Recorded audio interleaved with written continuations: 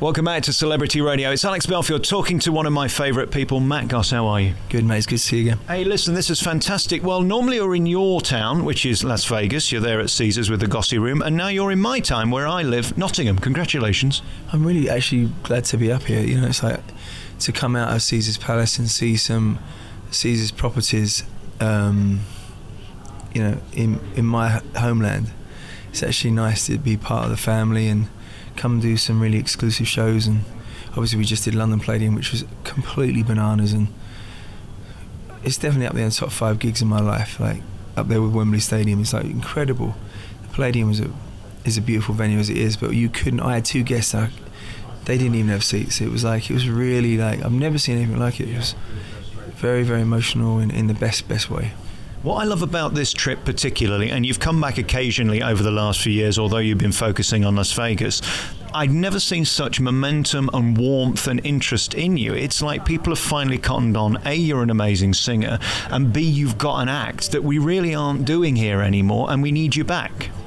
Well, that means more to me than you could possibly imagine. I always, when the Brits come and see my show at Caesars Palace in Vegas, and they say, "We're proud of you, Matt," it's like it blows me away, and I think they always get surprised when I'm so humbled by that comment. You know, I might live abroad and I might travel. I mean, I do well over 100 shows outside of my country every year for the last 7 years, and but when anyone from my country says we're proud of you, I always try and explain to them, when I go up into my room after the show, that's what I think about. And I'm my mother's son, and you know, when people from where you live and where you grew up and where you were born say they're proud of you, it's like they don't have to say that. So I'm always very humbled by that, so thank you. You're a stunning act, and I first saw you, I think, 3 years ago when we first spoke, and then we had lunch a couple of years ago, and since then so much has happened. Firstly, of course, condolences about your mother. I know it's been a hugely testing year. Are you getting any solace, or is there anything that can get you out of this situation? I know you've taken it very bad. Yeah, I mean, it's a strange thing. I'm a very private man, and I think that's one of the reasons why I'm still able to do what I do. I don't really wear my private life on my sleeve. Nobody really knows, and I like it that way. But I felt, and I'm still actually genuinely, and I have no concern about being honest about how I feel about my mother. She was my best friend, and the best way I've said it before, but there's a gaping hole in my life, and I've made a decision that I'm not going to put a rug over that hole. Otherwise I could fall through it again and do myself more damage. I have to, as a man, while I'm travelling the world, you know, there's talk of Wembley next year, and the Sydney Opera House in Australia this year. I've just renewed my contract with Caesars Palace this year. These are incredible things, you know. Talk of also a movie in March, first movie. I'm just a simple London boy from Lewisham, you know what I mean? I was born in Lewisham Hospital, and she was my anchor.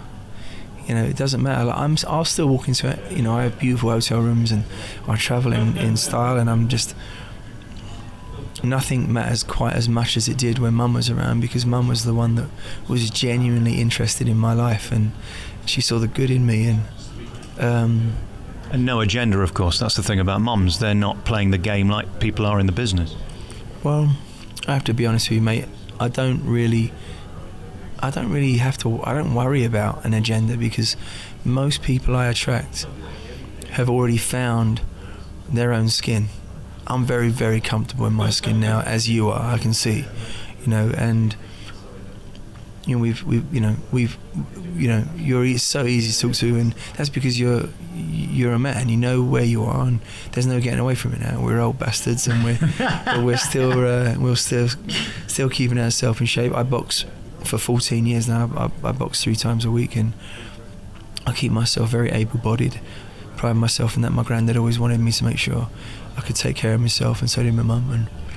And to go back to your question, you got to understand, there was never a show in my life that I have done that I haven't spoken to my mum afterwards. So I am just trying as a very hopefully humble human being, just trying to find my way into the acceptance not only of the loss of my mum, but I have no clue how to really mourn for her. So that's all.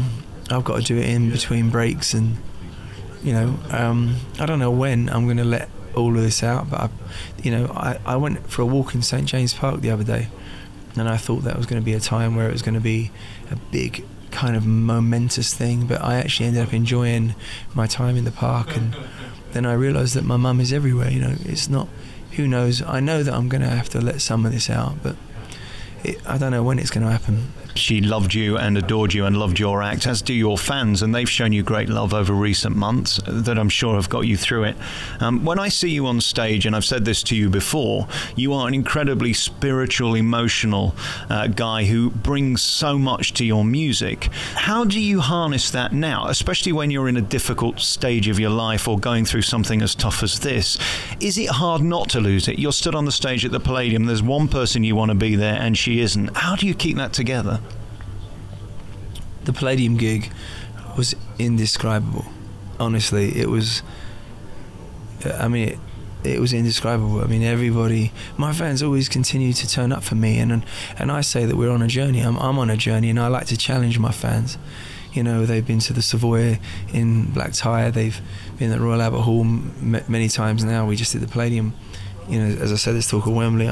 There's a journey we're on together, and I pride myself on watching them grow up, and I'm sure that they would rather me be aware of them and where they are in their lives as well.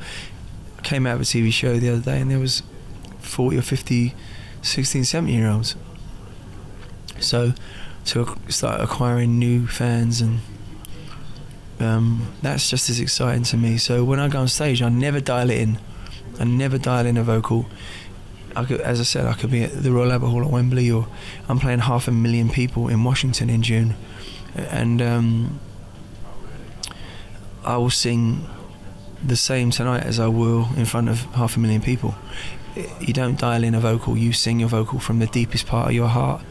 And now the good thing is the fellas come and with their scotch and their suits, and the ladies come in their cocktail dresses, and they can tell, I think, that I've got a lot of life under my belt. And when we have a chat, especially as intimate shows like this, they'll leave feeling that they know me a bit better than they did when they walked in, and I'll feel the same about them. And again, there's absolutely no way to phone it in when you've got that live band behind you. They are stunning, and in the Gossy room, and I know on tour, they are the best in the business, aren't they? Yeah, my band are incredible. They trust me implicitly, and I trust them. The reality is, they had no idea what the set list was going to be on the Palladium.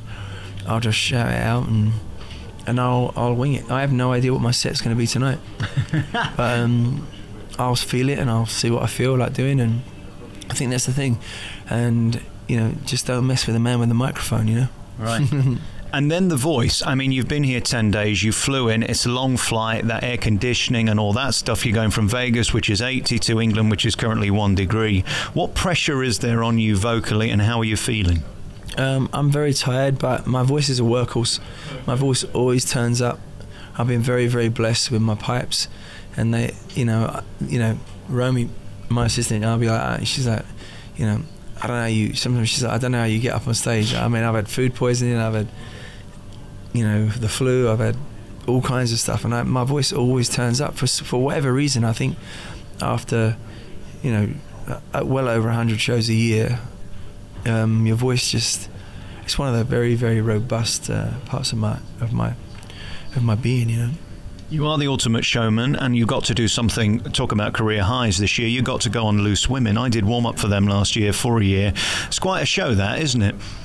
I love doing Loose Women. It's one of the shows that I look forward to doing, because they really know how to make you feel welcome, and it is like, if you've got a bashful bone in your body, which I do, you have to really try and leave that somewhere very, very far, far away from that studio, because it's you just have to be, okay, I'm jumping off the edge. That is Loose Women. When you go into that show, you jump off the edge. It's like doing Jeremy Paxman, but just at the other end of the spectrum, isn't it? They can floor you equally as well. Yeah, they're always lovely to me. That's the only side I know about Loose Women. They're always lovely to me, and that we always have such a laugh, and I think like everyone, I still fancy Cara Vaughan. She's fantastic, and I admire her, and I'm always sad when she's not on the panel. Is it fun being you? I mean, I see the reaction you get outside these theatres. I've stood there at the Gossy Room. I've never had it. We've spoke about this before. A deeply unattractive man that I am. This attention and the warmth and the love you get from the women. Does it ever become normal?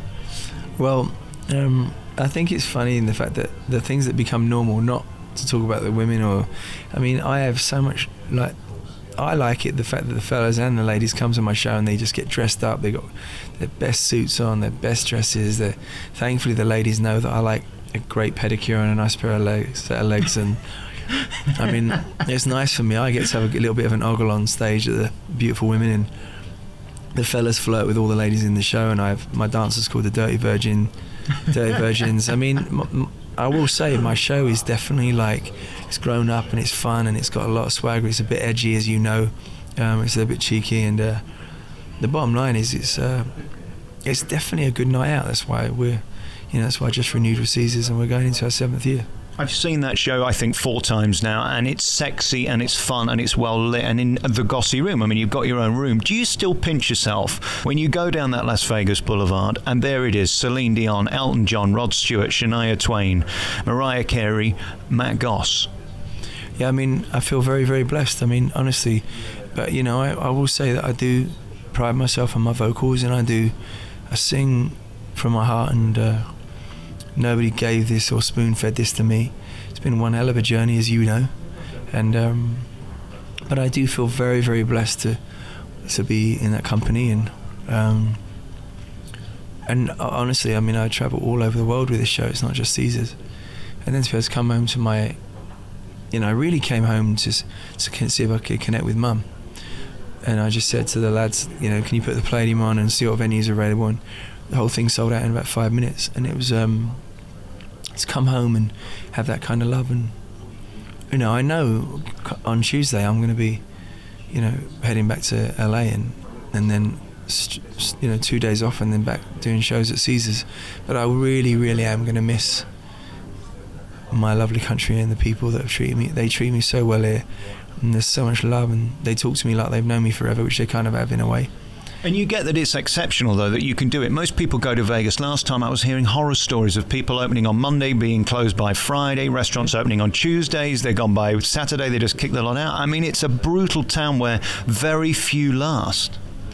Well, it's actually very true what you said. There's so much selection, and it really is genuinely. I'm very, very proud of my stay, and there's definitely talk of us. I'm here, and there's definitely talk taking this into 10 years and at Caesars, and so I'm extremely proud, and they know that my room, the Gossy Room, and the Gossy Side Bar has become a destination point at Caesars. It's right next to Nobu, De Niro, so I'm in good company. Absolutely. I hope you realise how loved you are. I think this trip must have been especially difficult for you, but you've pulled it off brilliantly. In a sense, you've come across with humility and warmth, and most importantly, talent. You can't buy that talent, and we're so glad to have you back. I look forward to seeing the show tonight, and of course you're doing Manchester tomorrow. Congratulations on the Palladium. What an achievement. And come back soon, won't you?